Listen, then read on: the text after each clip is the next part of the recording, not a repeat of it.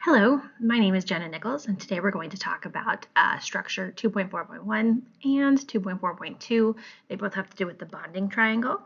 So bonding is described best as a continuum between ionic, covalent, and metallic models, represented by the bonding triangle. And the position of a compound in that triangle is determined by the contributions of all three bonding types. So let's review some of the properties of compounds that are affected by their bonding type. So those ones that I want to talk about today are solubility, volatility, conductivity, brittleness, elasticity, or plasticity, and then corrosion. So solubility refers to whether it's going to be soluble or insoluble in water or other solvents. Ionic compounds and polar covalent compounds tend to be soluble in water, not 100%, but tend to be, whereas nonpolar covalent tend to be soluble in nonpolar solvents, but not in water. Volatility has to do with how well it evaporates or how much it evaporates at a given point. So evaporation, the more volatile a compound is, the more it evaporates. So with increasing volatility, you're going to have weaker intermolecular forces because it's easier for it to break apart and evaporate. Conductivity, we're typically looking at conductivity as a solid, molten, or dissolved in water. Metals tend to be conductive as solids,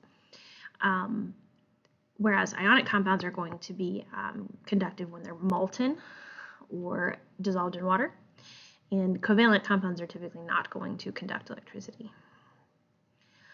Brittleness is like how much it breaks apart. Ionic compounds tend to be more brittle. Glass tends to be more brittle, but like metals are not very brittle. They're more malleable. They're able to be bent and shaped without breaking. Elasticity and plasticity.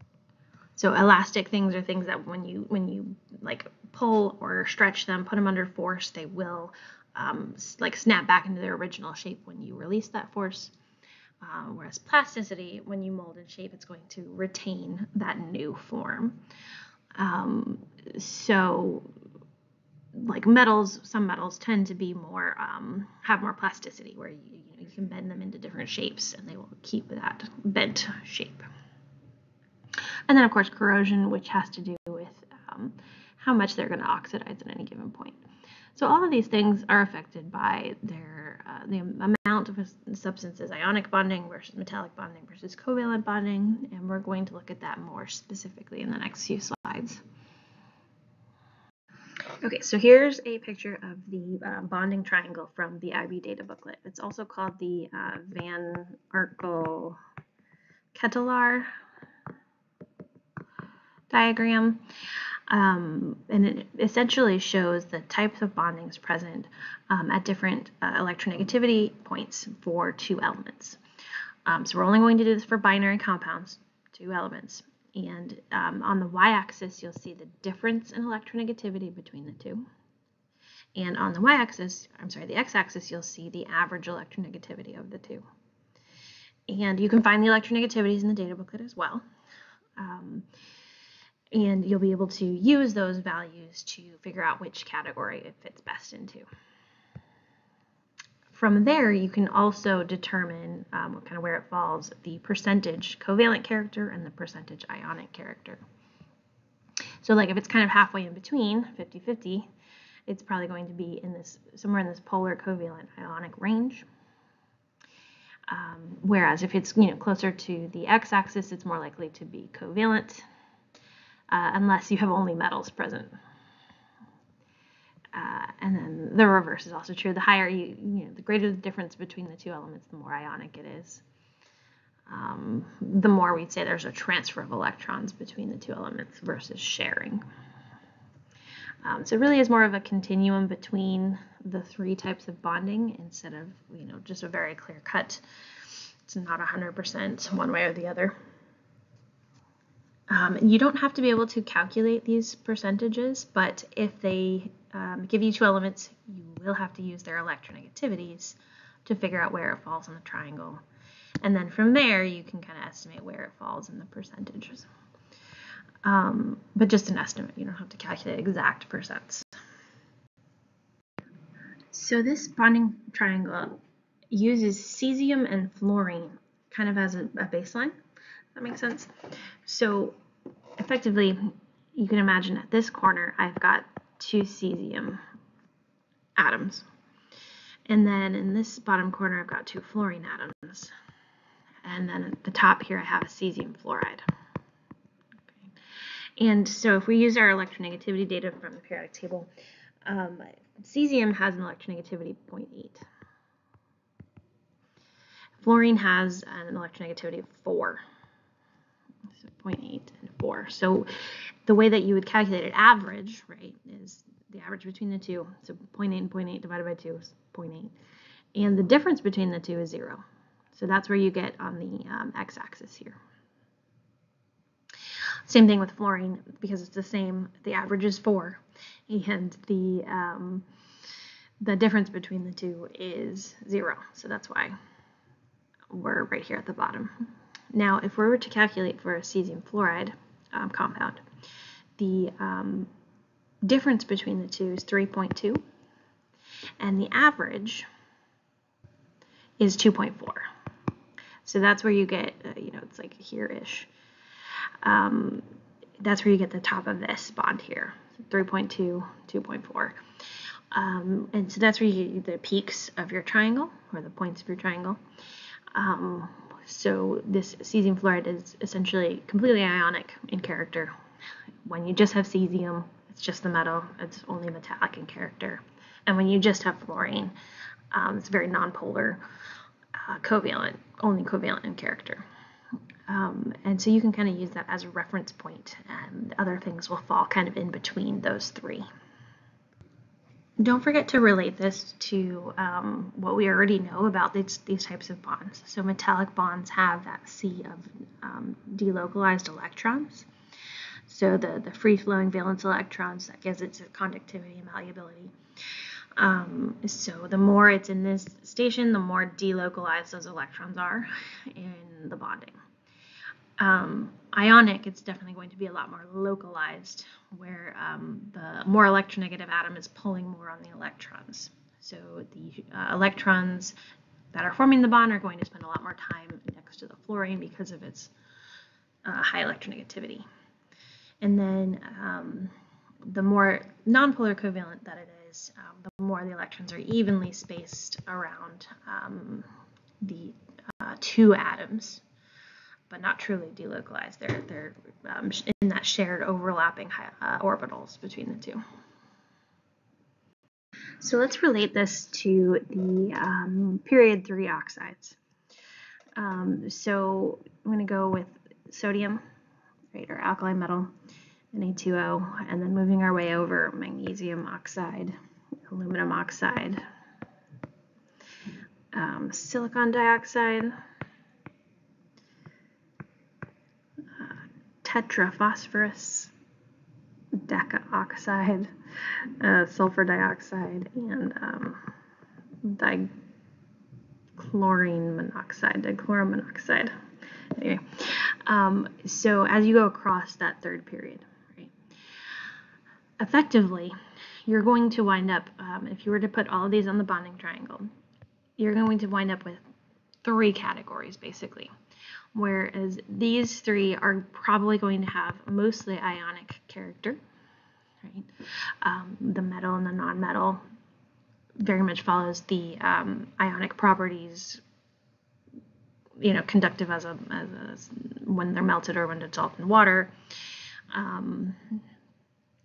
Silicon dioxide is the next one over, and silicon dioxide is what we call a giant covalent or a network covalent.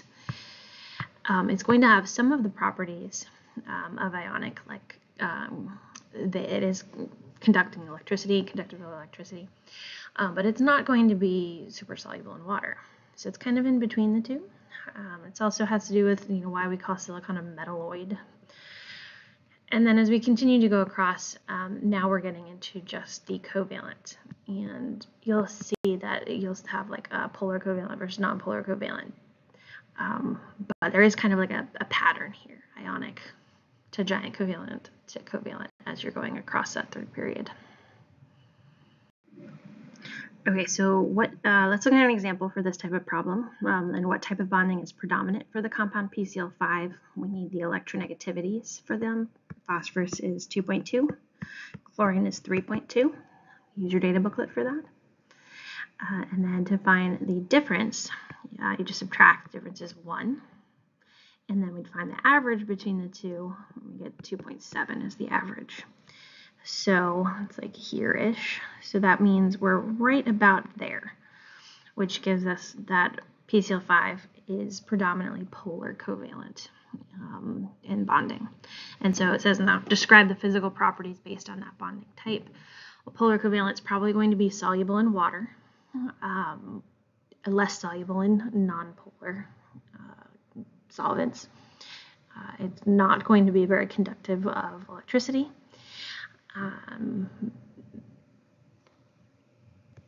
You can also predict things like intermolecular forces based off of this, like it's more likely to have dipole-dipole interactions and London dispersion forces based on that polar covalent bonding between them. More likely, and it's not a perfect prediction, but it certainly helps. So more soluble in water, but not conductive based on that polar covalent type. Okay, so the linking questions for this topic, it links to structure 3.1, where the properties of those period 3 oxides. 3.1 is all about periodicity. And so that's when we were talking about like the sodium oxide all the way down to like Cl2O, where it's more likely to be ionic in character of the oxides to the left of the periodic table. And as you go across, they're more likely to be non-metal oxides. And non-metal oxides tend to be more acidic, and metal oxides tend to be more basic. So following that pattern, that periodic trend across is going to also relate to the difference in the ionic versus covalent versus giant covalent in the middle for that. This topic also connects with like just nature of science, structure 2.1, structure 2.2, which is different types of bond. And so like what are those limitations of discrete bonding categories? Why is it not always work saying something is definitely ionic or definitely covalent? And I always like to bring up things like we talked about the metalloids and like silicon dioxide glass.